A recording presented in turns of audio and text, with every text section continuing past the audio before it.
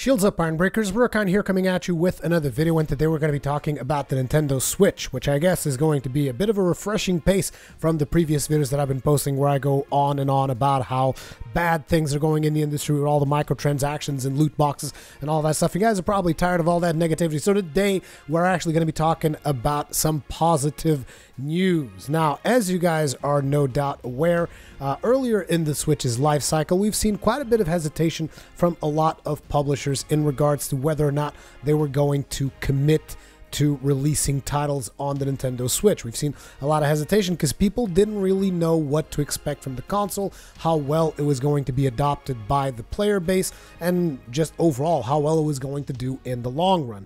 Well, fast forward to November 2017, which is the date at which this video is being recorded, and we see the Switch selling, I believe at this point, over 7 million units worldwide, which is pretty good numbers, at least in my personal opinion. As a matter of fact, I would say that these numbers could have actually been bigger had Nintendo been able to really handle the production issues or whatever. It wasn't even production issues. Again, the console did better than even what Nintendo was expecting. Because I know there's a lot of people that like to say, like, oh, Nintendo did this to artificially drive up demand and whatnot.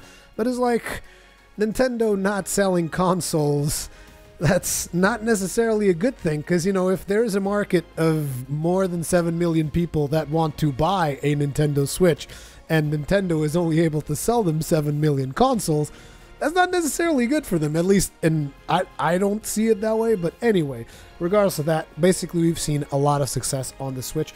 Now, there are a lot of reasons for that. As a matter of fact, I think one of the big reasons is Nintendo putting some really good first-party titles out on the Switch, like, for instance, Zelda Breath of the Wild, which, as you guys know, is definitely one of the best games that I personally have played this year. And now the recently released Super Mario Odyssey is also a game that I personally wasn't expecting to enjoy as much as I did. Like, I really got hooked. As a matter of fact, I finished it, well, as much as one can finish. I didn't 100% it. I finished the story of Super Mario Odyssey recently, and that was a lot of fun. I had a blast with the game. I'm still playing it right now, collecting more power moons and doing a bunch of other stuff in the game. It's just like, these are just two fantastic titles. There's obviously still one more title that hasn't come out yet that I'm particularly excited to get my hands on. As you guys know, Xenoblade Chronicles 2, because I'm a huge fan of the Xenoblade Chronicles franchise, even though I'm aware that that is a lesser known title and there is most likely considerably less hype for Xenoblade Chronicles than these other two behemoths like The Legend of Zelda and Super Mario Odyssey. But either way, with these two titles, as well as with the adoption rate of the system, a lot of people have picked it up because it's a portable system and it's a system that you can play on your TV, and it's, for whatever reason, people decided to get a Switch. A lot of people did get a Switch, and the Switch has pretty much been a overall very positively received console so far. So with all of the publishers, not all of them, but with several of the publishers kind of being hesitant, now we've seen a complete 180 and everybody wants to get in on the Switch business. Everybody just wants to get more games out on the Switch. Recently, we've seen both Capcom and Bandai Namco talking about how they themselves didn't expect the Switch to be this successful, and now they want to bring more titles onto the Switch. Now, obviously, with Capcom, we've already seen Ultra Street Fighter 2, which, in my opinion, is not the best version of Street Fighter 2 to have, but still, it's a Street Fighter 2 on the Switch. If you're into Street Fighter, it's not a bad thing. It's good that it's there, at least. Let's put it like that. We've also seen Capcom release Monster Hunter Double Cross on the Switch. Unfortunately, only in Japan. Capcom, what the hell? Give us Monster Hunter Double Cross in the West too. Thank you very much. And now Capcom is saying that they're going to be releasing a new Ace Attorney game. It is not confirmed whether this is going to be a completely new Ace Attorney game or a remaster of an older Ace Attorney game. I personally never played an Ace Attorney title, so this might actually be my first, depending on whether or not I'm able to secure a review code.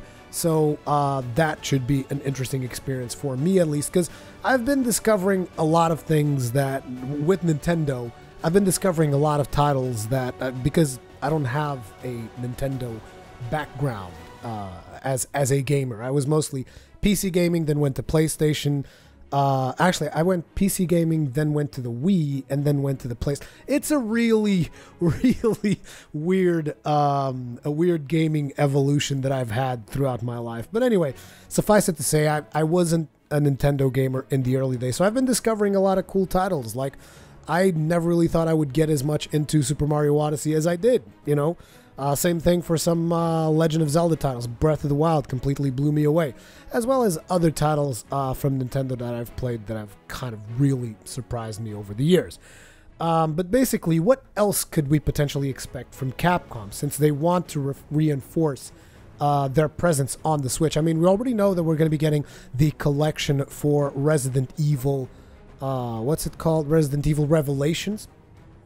I'm not sure if that is going to be only on the US or if it's going to have different release dates on Europe, or what the deal is with that, because I've been looking at the Portuguese website and I couldn't find Resident Evil Revelations on there, but I did find it on Amazon US import. It's supposedly coming out later this month. But so I'm assuming that since we're already getting a Resident Evil there, that Capcom would want to bring another franchise into the Switch. Now, could this potentially be bringing the Monster Hunter to the West? Because, I mean, it's already done. All you got to do is localize. It's not that hard. I think that is pretty much a no-brainer at this point, particularly if they say we're reinforcing our presence in the Switch. It's like there's a very easy game to reinforce.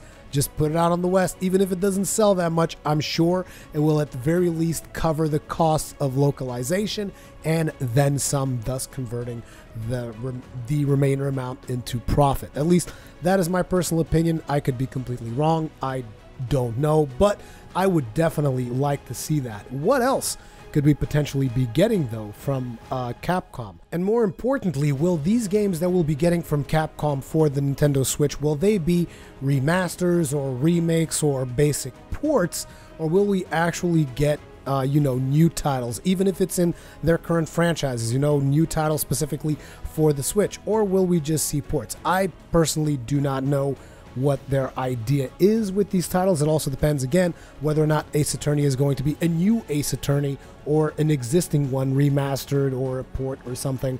And also, what titles do you guys want to see from Capcom in the Nintendo Switch? I know that a lot of you guys will probably say we definitely want that Monster Hunter. Could we potentially get something like I would really like to see, and this might be a weird one for some of you guys, but a proper sequel to Lost Planet 2. That is something that I would really like, because again, I know that Lost Planet 2 is not, a lot of people are not huge fans of it, but that's something that I would like to see, because Lost Planet 2 is almost like, in a lot of ways, it's very similar to Monster Hunter, and it is something that I would very much like to play with friends in co-op, and I think it would do fantastic in local play, which again is, in my opinion, where the multiplayer for the Nintendo Switch is going to excel. I think that would be cool. Potentially Marvel vs. Capcom, for those of you that really like fighter games. Maybe we could even get Devil May Cry as well, if you like those particular series. There's a lot of really good IP, Mega Man. There's a lot of good IP in Capcom's library, so there's a lot of really good titles that we could potentially get on the Switch, and it would be nice to know whether they're going to be actual new entries in the franchise or whether they're going to be ports. I don't know. What do you guys think? Let me know in the comment section about that. The other company, naturally, Bandai Namco, they also want to put in more games. We already had Xenoverse 2, and we've had a couple more titles that personally I... Oh yeah, we also had One Piece World Red. These are two games that I haven't even gotten to play yet. I'm hoping that I'll be able to play them before the end of the year, because I want to do like a list of titles that we could potentially have... a list of titles as in like recommendations for the Switch, if you are planning on getting a Switch, if you own a Switch, and are thinking about stuff that you could get on like Black Friday or something. I'm trying to put together a list of really good titles that I think for the Switch. So I want to play those two as well. But anyway, from Bandai Namco, I think one obvious title instantly comes into the forefront, which is a Dark Souls Trilogy. As a matter of fact, way back in the day before the Nintendo Switch was released, they came up with this infographic type looking thing that had all of the developers in there that had committed to develop stuff for the Switch. And in the middle of all those developers, you guys know From Software was in there. And now Bandai Namco is saying, we want to reinforce our presence on the Switch. As a matter of fact, they went so far as to say that potentially every franchise in Bandai could have a Switch version. This means Dark Souls, people. I want some Dark Souls on my goddamn Nintendo Switch, and I will be super happy if I get it, because that would be the first Dark Souls that you could ever play on the go, and it would be freaking fantastic if you ask me. So that is something that I would be very excited to play. Obviously, there's other cool Bandai Namco titles as well. I could see a Naruto, considering that they've already put a little bit of Dragon Ball in there. Obviously, a lot of people are going to want Dragon Ball Fighter Z, which is the hot new fighter game in the Dragon Ball franchise, and it's looking pretty damn good. How about some Ni no Kuni, you guys? What do you guys think of a Ni no Kuni? I don't want to say trilogy, because obviously there's only 2 games. One of them hasn't even come out yet. But Ni no Kuni strikes me as like one of the perfect games to go for the Switch. Like, if imagine Bandai Namco releasing the original Ni no Kuni on the Switch. Wouldn't that be friggin' fantastic? I don't know. Just thinking about it, it's just like, oh man, it's just the potential of it, you know? In the meantime, we also have to say that Bethesda is most likely pretty happy about having invested so much into the Switch so early in its life cycle, basically, because Bethesda has been able to put out Doom, which looks pretty good in my opinion. You guys can see my video on that is on the channel as well. Later down this week, they will be releasing Skyrim as well, which I personally want to check out too. Hopefully, I'll be able to secure a code for that so that I can show you guys what that is going to look like. And naturally, they also have Wolfenstein 2 New Colossus coming later in 2018. So it's nice to see all of this stuff. But the really good thing, and you guys know that I'm going to have to wrap it around some way to slap some people in the face about their stupid ass loot boxes and microtransactions, because I just got to bring that up just a little bit. Just a little bit. Today I was looking through the Nintendo eShop because I was curious about if there were a lot of titles in there that had microtransactions. And again, this was looking at the eShop for the Portugal area. So it's not like I looked at every single eShop, Japan, US, all this stuff. This is for my personal eShop store in Portugal. And there were only 2 titles in there that actually had microtransactions in them. Those titles were FIFA 18 and NBA 2K18. And I was like, well, there you go. That's Take-Two and Electronic Arts. Hopefully, we will see less and less of these titles coming to the Switch and more of the really good shit that we care for. Titles that are actually fun to play and that we don't have to grind our balls off. Well, of course, we'll be happy to grind in Monster Hunter Double Cross, let's be honest here. But, yeah, I think the Switch's future is looking pretty good. We got a couple of more titles incoming for the Switch, by the way, in case you guys are wondering, once 2017 ends, all the Steam's going to die down. We're going to be having a new Pokemon game, which I'm not sure how many of you guys in my audience care about Pokemon, though I got to be honest, with my interactions with both Hengist and Pure Shield in the past, who are pretty passionate about Pokemon games. I almost want to, like, just play through the bunch of Pokemon games that I have on my 3DS, which are quite a few, to kind of make a decent Pokemon roster and then bring that into it, because I'm assuming you'll be able to bring your Pokemon from the 3DS into the Nintendo Switch for the new Pokemon game on the Nintendo Switch, and I think that would be pretty friggin' awesome. But beyond the new Pokemon game, we're also going to be getting Metroid Prime 4. We're going to get Travis Strikes Again, and oh god, I love No More Heroes, and having Travis touchdown on the friggin' Nintendo Switch is going to be awesome. We're also going to be having a new Shin Megami Tensei game. So there's still a lot of cool stuff coming for the Switch, and I haven't even said all of the things. But now the question is, what would you like to see come to the Switch? And this is out of everything. What is the game, or games, if you have more than one, that you would like to see come to the Switch? Leave that in the comment section below. Thank you all very much for watching the video. If you enjoyed it, hit the like button. If you're new here, subscribe and hit the bell icon so that you're always notified when there is a new live stream or video on the channel. Thank you for watching, and I'll see you guys in the next one.